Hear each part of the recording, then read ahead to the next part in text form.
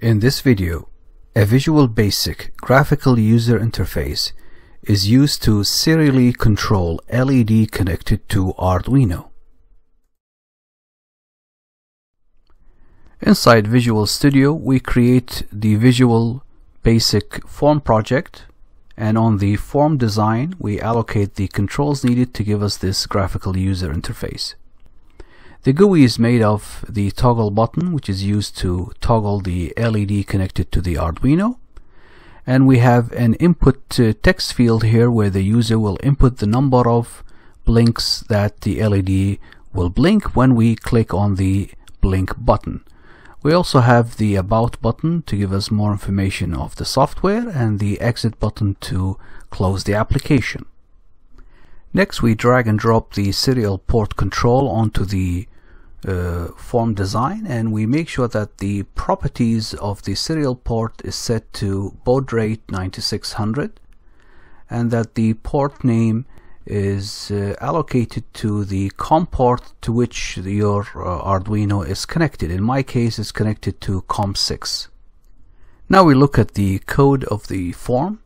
First, we start with the sub-procedure for the toggle button here, which includes this declaration of COM1 as an object for serial port. And using this statement here, we are initializing or opening the COM6 port and using the WriteLine function to send this string to the Arduino through COM6. And here we are sending 0 to indicate that we are doing the toggle operation. Inside the blink button, again we open COM6 for serial communication, and using the WriteLine we are sending whatever input is entered by the user through the input text.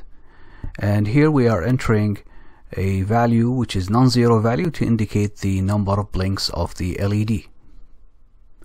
Inside the sub-procedure About, we are executing the message box function to display some information regarding the software. And inside the Exit sub, we will close the application through this function. The Arduino sketch is shown here.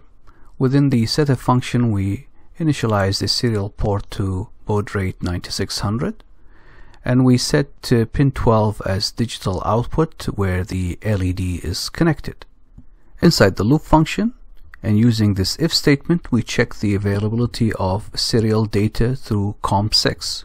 If data is available, then using this string variable we store the data, and then using this statement we convert that string data into numerical integer value. If the received number is equal to 0, then we will toggle the LED connected to digital pin 12. If the received number is non-zero, then through this for loop we will blink the LED this number of times. And now for a quick demonstration.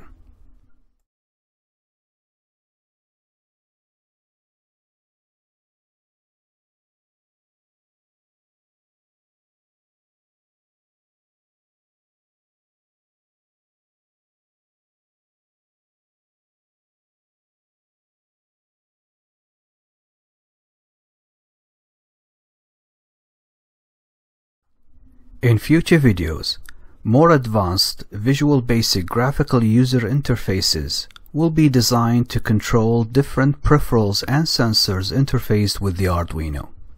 Thank you for watching.